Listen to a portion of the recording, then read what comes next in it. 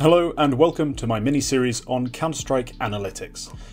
Let's jump right into it with an explanation of what analytics means. Now I know some people, this might be a new term, so here's the definition.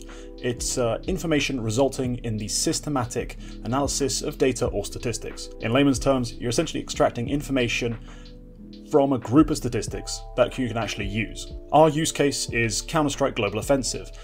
There's two ways I believe that analytics can really be used in a productive sense in esports in general, but specifically in Counter-Strike especially, and that's firstly to find predictors of success. Now, which things are we looking for in the stats that'll actually help a team win?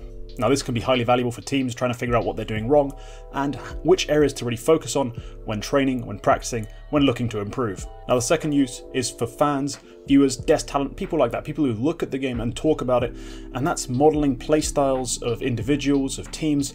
Now of course, some teams will find some use in this, but I think it's really more interesting from an external perspective. My aim with these videos is to firstly improve certain statistics for the purposes I mentioned earlier, and the second purpose is to analyze statistics myself to see what sort of information I can gather. Maybe I can uncover some hidden gems, some underrated players, or even some new ways of playing. We'll see when we get through it. We begin with one of the simplest things I've encountered, and that's Utility ADR. Anyone who likes stats and has been digging through HLTV has probably found a table looking like this. This is the team FTU, and from here we can actually pick up some interesting things. Things like round win percentage and utility damage. Now utility damage is a thing that's been kind of, in my opinion, used to mislead people. Not directly, not intentionally necessarily, I'm not saying there's great malice in this, but you'll see tweets like this one from HLTV stating that the #1 team in Utility ADR is the best at using nades. But that's not quite true. Of course they're referring to explosive grenades, which is all this stat measures. Some people have the misconception that it really helps with understanding how teams use Molotovs. It doesn't. Molotovs aren't really meant to do damage, that's not actually what they do. But yeah, it is supposed to show us how much damage teams are doing with their explosive grenades. And the reason why I say it doesn't work is because it's non-specific. This statistic averages a team's nade damage across every map, no matter the map they play. So let's say a team plays 20 maps of Inferno, and then another team plays 20 maps of Mirage. The Inferno team come out at the end of the day with an average nade damage of 25, and you think, oh okay, they did 25 damage with their nades. Then we take a look at the Mirage team, and across their 20 maps of play, they've managed 22 nade damage. And you think to yourself, well, according to our nice little tweet from HLTV, clearly the team that did 25 damage on Inferno uses their nades better.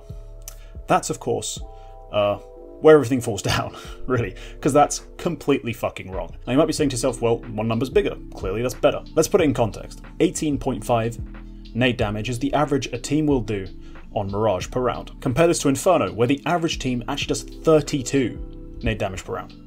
So who actually uses their nades better? Well, obviously, now that we know this, it was probably the Mirage team. They do 4 extra damage per round compared to the average team on that map, whereas the Inferno team were way below the average, only 25 on a map where teams average 32. You see what I'm getting at? So that's why I created this little formula. This is what I came up with. It's quite simple. This creates an expected nade damage for a team based on the maps they've actually played in that time period.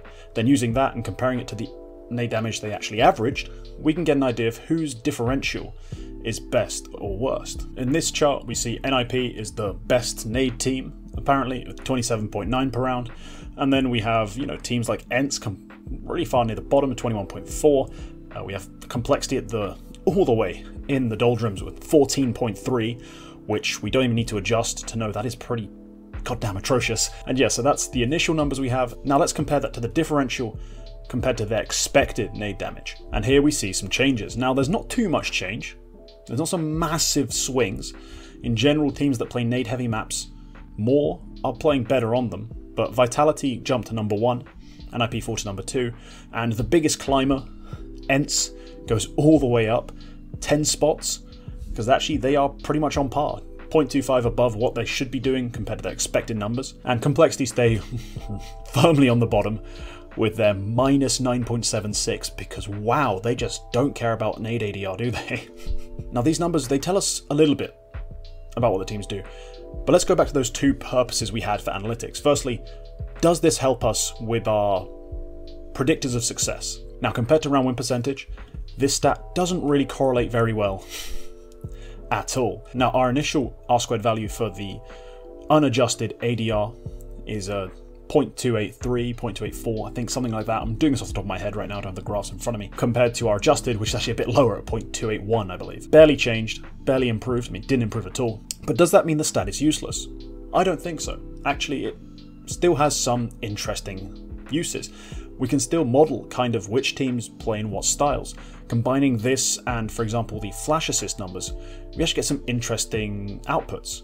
Now, for a start, complexity are by far the worst HE users. Their flash numbers actually slightly outperformed their expected.